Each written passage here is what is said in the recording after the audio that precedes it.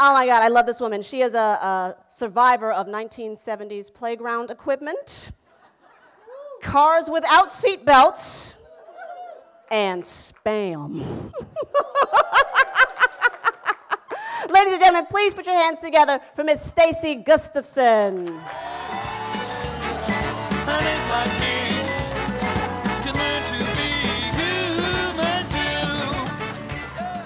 Oh my God. Thank you very much. How y'all doing tonight?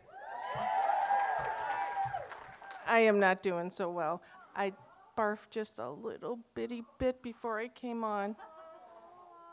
Would you mind coming up to the stage for a second? Could you just hold this for me?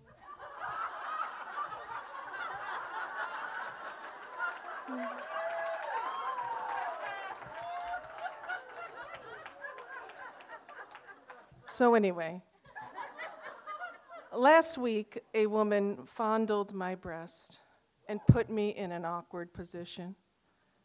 I was getting a mammogram. And if you're like me, you put off getting that mammogram for as long as possible. It hurts. It does. I don't care what anybody tells you. It hurts a lot.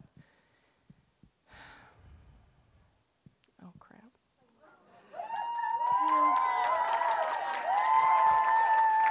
But that little voice inside your head says, just get it over with, get it done. It won't be so bad this time. So I made an appointment with my doctor. I walked into the office. They pointed me into the room where the dressing area was, and the lady threw me this flimsy little shirt, told me to strip to the waist and wait for the technician. So within a few moments, a really burly, crabby-looking lady, you know the type, she came out and she pointed in my direction and she said, "Next." Oh, crap. I followed her into the exam area, and I took one look around at all that equipment, and then I said, "Welcome to the torture chamber." And then she said, "Oh, you're going to be one of those. Are you going to complain the whole time? Would you rather get cancer? You must have a low tolerance for pain." Lady, that is a gigantic leap, I'm telling you. But I said nothing, because I have heard of a case where that machine accidentally stops in the middle, leaving you trapped in there for a little bit. So I kept it to myself. So then she came up to me and she pushed my breast into the machine and she thrust my head to the right and she said, "Stick out your butt, suck in your gut, hold your breath." Is that all? Do you want me to recite the national anthem? Sing the alphabet backwards? And then she proceeded to manhandle my breasts like a butcher on a slab of beef. She squeezed, prodded, and groped me into submission. Where is my small talk? Then she said, "Don't move." Where the heck would I go? If I fall, I'm going to be buying some different bras.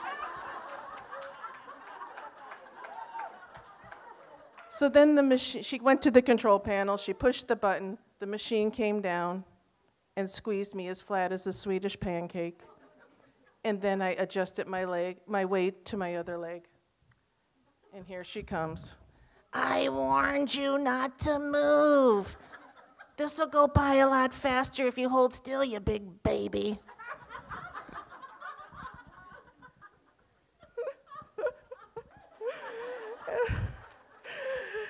And then when it was over, she threw me my gown, and she had one final word to say.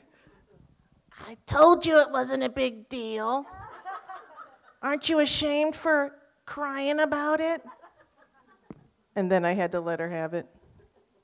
I said, "Woman, for your information, I have an extremely high tolerance for pain. I have given birth to 2 babies over 10 pounds, one without any medication. I've had a shoulder surgery, a gallbladder attack, and I get my eyebrows waxed every other month. Now who's the baby? And I have one more thing to say. It still hurts." This message is not meant to endorse avoiding your mammogram.